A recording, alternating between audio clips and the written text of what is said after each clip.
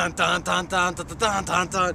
Greater Philadelphia, guys. I'm here outside of the Philadelphia Art Museum in front of the George Washington Monument. I don't know about you guys, but if you saw a movie called Rocky, those are the famous Rocky steps back there, and I'm really excited as I'm building out in the greater Philadelphia area, expanding some new teams, guys. We're growing at a rate that's just unbelievable, and really my message today is for those folks that have been in network marketing and wondering why it's not working for you. And you know, one of the biggest things that I've realized after 15 years in this industry is our mindset, right? Our mindset keeps us in the game, our mindset takes us out, and you know, I think it's very important as you're building a network marketing business to keep that mindset in check. You know, building up the skill set, you know, learning from leaders in your company that are successful, attending the events, getting people to the events.